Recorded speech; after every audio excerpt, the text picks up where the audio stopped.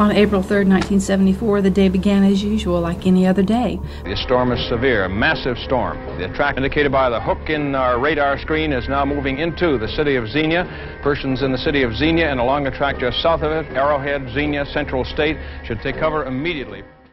You know how they always say it sounds like a train? Mm-hmm. Well, it does. It sounded horribly loud. There was all this noise. It sounded like screaming, but it was the roof, nails being ripped out of the roof. He saw the mass of black coming towards him, which was, he thought, a flock of birds. It started storming, and we wasn't thinking maybe about tornadoes. And it went out and looked up at the sky, and the sky was changing colors. It was like a greenish, like a bruise. My interpretation of a tornado was the one that was on the Wizard of Oz movie. You know, that cyclone-looking thing. And I never dreamed that a tornado would look like that. The sound. I can't describe to you. It's just roaring. It became totally dark gray. It was all glass windows across the store, and it got totally dark gray. And then the windows actually started to bow because of the pressure. We decided we wanted to get a pizza, so we went to the Pizza Hut, and that's where we were when we first saw the signs of the tornado. Somebody said, "That's a tornado," and so we all took off. And we were having chili for supper. My son and his friend went up on top of the garage roof to see if they could see what was happening, and they saw the thing coming towards us. He said it looked like black smoke, said there was these things everywhere.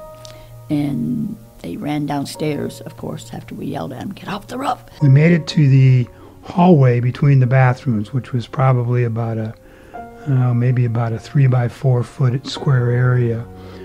And I just said, "Get down and cover your heads." There were bricks and debris flying right over our head, kind of like a rapid fire, you know, it was like choo, choo, choo, choo, choo.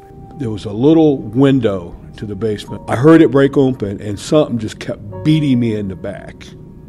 And what it was the window had blown out, and all that debris was what debris could come through the window started hitting me in the back. As soon as the noise settled down, and we looked up and we could see the sky in the back, you know, and everything, we went out to see what was happening and see what happened to our neighbors and things. You couldn't even really tell where you were at almost because the destruction was so crazy.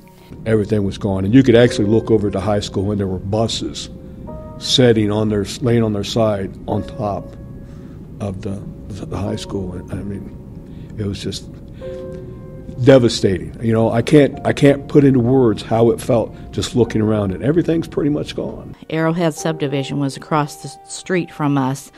The houses that had been there just moments before were just nothing but rubble now. They looked like matchsticks. Our house was a brick ranch house with no basement. So all sides except one, I think, and half of the front were down. My good dishes and glassware, the crystal, were all kept perfectly inside one of the cabinets, but there was devastation all over the place the rest of the time.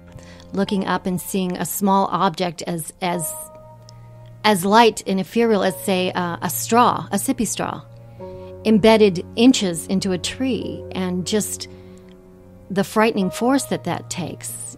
And there were little things like that all over town.